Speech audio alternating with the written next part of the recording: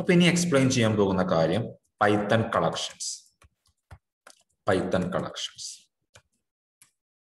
അപ്പോൾ ആദ്യം അറിഞ്ഞിരിക്കേണ്ടത് എന്താണ് കളക്ഷൻസ്, നമ്മൾ എന്തിനാണ് കളക്ഷൻസ് യൂസ് ചെയ്യുന്നത്. ഇപ്പോൾ ഒരു എക്സാമ്പിൾ പറയുകയാണെങ്കിൽ നമ്മൾ പഠിച്ച കാര്യമാണ് വേരിയബിൾസ്. നമ്മൾ വാല്യൂ അസൈൻ ചെയ്യാൻ വേണ്ടി നമ്മൾ യൂസ് ചെയ്യുന്നതാണ് വേരിയബിൾസ്. ഒരു എക്സാമ്പിൾ പറയുകയാണെങ്കിൽ നമ്പർ 1 ഈസ് ഈക്വൽ ടു 25. അപ്പൊ ഇതിന്റെ വേരിയബിൾ നെയിം 25 ആണ്. വേരിയബിൾ നെയിം നമ്പർ 1, അതിന്റെ വാല്യൂ 25. നമുക്ക് എന്ത് ചെയ്യാം, നമ്പർ 2 ഈക്വൽ ടു 50 എന്ന് കൊടുക്കാം. വേരിയബിൾ നെയിം നമ്പർ 2, അതിന്റെ വാല്യൂ 50 ആണ്. അപ്പൊ നമ്മൾ നോർമലി ഒരു വേരിയബിൾസിന്റെ അകത്ത് നമ്മൾ വാല്യൂസ് ആണ് അസൈൻ ചെയ്യാറ്. നമുക്ക് ഒരു വേരിയബിൾസിന്റെ അകത്ത് ഒരു വാല്യൂ മാത്രമേ നമുക്ക് അസൈൻ ചെയ്യാൻ പറ്റുള്ളൂ. നമുക്ക് മൾട്ടിപ്പിൾ വാല്യൂസ് എവിടെ അസൈൻ ചെയ്യാൻ പറ്റില്ല, ഒരു വേരിയബിൾസിൽ അസൈൻ ചെയ്യാൻ പറ്റില്ല. ഇപ്പൊ ഞാൻ എന്ത് കൊടുത്തു, ഇവിടെ നമ്പർ 3 ഈക്വൽ ടു 40,50 എന്ന് കൊടുക്കുകയാണെങ്കിൽ ഇവിടെ നമുക്ക് എന്ത് ഹൈലൈറ്റ് ചെയ്യും, എറർ ഹൈലൈറ്റ് ചെയ്യും. റീസൺ എന്താ, ഒരു വേരിയബിളിന്റെ അകത്ത് എന്ത് നമ്മൾ അസൈൻ ചെയ്യാൻ പറ്റുള്ളൂ, ഒരു സിംഗിൾ വാല്യൂ മാത്രമേ നമ്മൾ അസൈൻ ചെയ്യാൻ പറ്റൂ. പ്രിന്റ് നമ്പർ 3 എന്ന് കൊടുത്തു.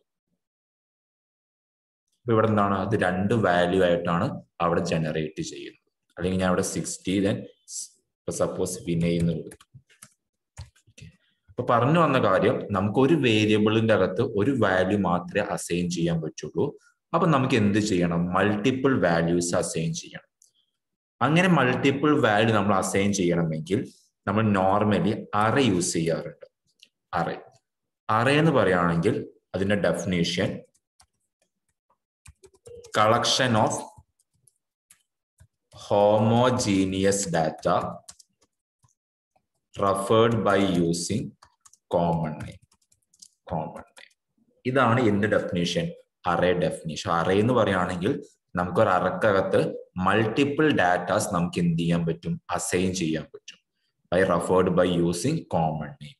പക്ഷേ അത് നമ്മൾ അറേ ഡിക്ലെയർ ചെയ്ത് കഴിഞ്ഞാൽ അതിലെ എല്ലാ വാല്യൂസും എന്ത് ടൈപ്പ് വാല്യൂ ആണ്, ഹോമോജീനിയസ് ഡാറ്റ.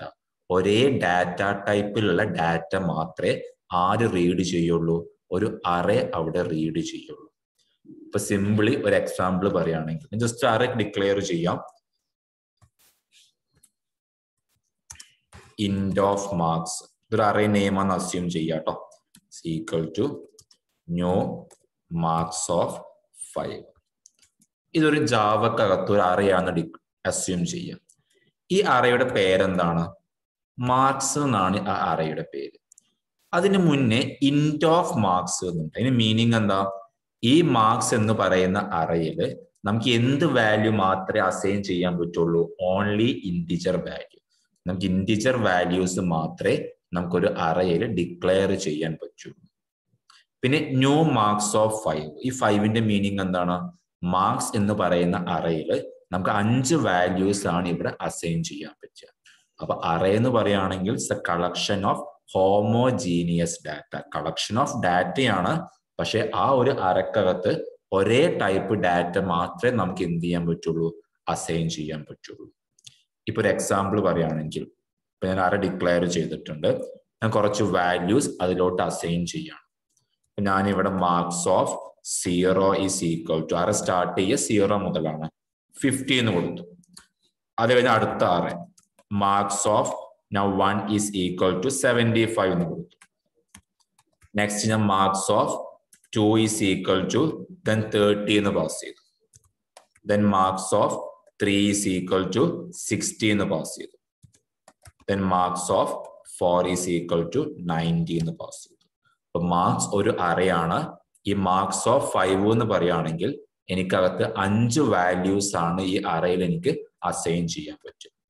എന്ത് കൊടുത്ത് ഇവിടെ just marks of 5 is equal to 43 എന്ന് കൊടുക്കുകയാണ്. ഇത് റീഡ് ചെയ്യോ, ഇത് റീസൺ എന്താ, മാർക്സ് ഓഫ് 5 എന്ന് പറഞ്ഞു കഴിഞ്ഞാൽ ഇതൊരു 6ാമത്തെ വാല്യൂ ആണ്. അപ്പൊ അറേ നമ്മൾ ഡിക്ലെയർ ചെയ്യുമ്പോൾ പാസ് ചെയ്ത് കൊടുത്തു, ഇതിൽ 5 വാല്യൂ മാത്രമേ നമുക്ക് അസൈൻ ചെയ്യാൻ പറ്റുള്ളൂ. അപ്പൊ നമ്മളിവിടെ 6ാമത്തെ ഒരു വാല്യൂ അസൈൻ ചെയ്ത് കഴിഞ്ഞാൽ ഇതിവിടെ റീഡ് ചെയ്യില്ല. നമുക്കിവിടെ എന്ത് ഹൈലൈറ്റ് ചെയ്യും, ഒരു എറർ നമുക്ക് ഇവിടെ ഹൈലൈറ്റ് ചെയ്യും. അപ്പൊ അറേയുടെ ഡ്രോബാക്ക് എന്താണ്, നമ്മൾ അറേ ഡിക്ലെയർ ചെയ്യുമ്പോൾ സൈസ് പാസ് ചെയ്ത് കൊടുത്തിട്ടുണ്ടെങ്കിൽ ആ സൈസ് അവിടെ ഫിക്സ്ഡ് ആയിരിക്കും. ഇപ്പൊ 5 ആണെങ്കിൽ നമുക്ക് 5 വാല്യൂ മാത്രമേ അസൈൻ ചെയ്യാൻ പറ്റുള്ളൂ. 6 ആണെങ്കിൽ 6 വാല്യൂ, 10 ആണെങ്കിൽ അതിലോട്ട് നമുക്ക് 10 വാല്യൂസ് മാത്രമേ അസൈൻ ചെയ്യാൻ പറ്റുള്ളൂ. അപ്പൊ ഫസ്റ്റ് ഡ്രോബാക്ക് എന്താണ്? അറേ എന്ന് പറയുകയാണെങ്കിൽ അതിന്റെ സൈസ് ഫിക്സ്ഡ് ആണ്. അപ്പൊ ഇത് റീഡ് ചെയ്യില്ല. അതുപോലെ എന്ത് കൊടുത്തു ഇവിടെ? Marks of 3 is equal to, ഇപ്പൊ ഞാനിവിടെ വിനയ് എന്ന് പാസ് ചെയ്യും. ഇത് റീഡ് ചെയ്യോ? ഇതും റീഡ് ചെയ്യില്ല. കാരണം എന്താണ്?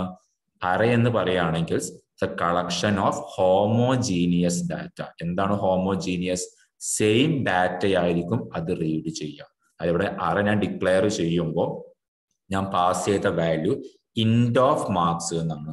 അപ്പൊ ഈ മാർക്സ് എന്ന് പറയുന്ന അറേയിൽ only support integer value. Array എന്ന് പറയുകയാണെങ്കിൽ കളക്ഷൻ ഓഫ് ഹോമോജീനിയസ് ഡാറ്റ. ഞാൻ വിനയ് എന്ന് കൊടുക്കുകയാണെങ്കിൽ അത് എന്ത് വാല്യൂ ആണ്? അതൊരു സ്ട്രിംഗ് വാല്യൂ ആണ്. അപ്പൊ നമ്മൾ ഇങ്ങനെ കൊടുത്തു കഴിഞ്ഞാലും അവിടെ നമുക്ക് എന്ത് ഹൈലൈറ്റ് ചെയ്യും? ഒരു എറർ ആയിരിക്കും നമുക്ക് ഹൈലൈറ്റ് ചെയ്യുന്നത്. അപ്പൊ എന്താണ് അറേ എന്ന് പറഞ്ഞു, അറേയുടെ ഡ്രോബാക്കും പറഞ്ഞു. അപ്പൊ ഈ ഡ്രോബാക്ക് നമുക്ക് എന്ത് ചെയ്യണം? ഓവർകം ചെയ്യണം.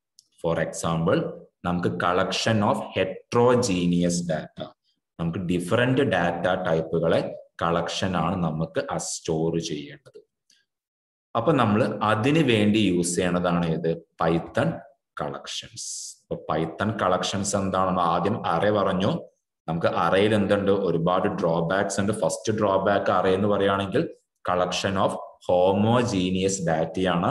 സെക്കൻഡ് വൺ, അറേയുടെ സൈസ് ഫിക്സ്ഡ് ആണ്. അപ്പൊ ആ ഒരു പ്രോബ്ലം നമ്മൾ ഓവർകം ചെയ്യാൻ വേണ്ടി നമ്മൾ യൂസ് ചെയ്യുന്നതാണ് പൈത്തണിന്റെ അകത്ത് കളക്ഷൻ. അപ്പൊ എന്തായിരിക്കും കളക്ഷൻ?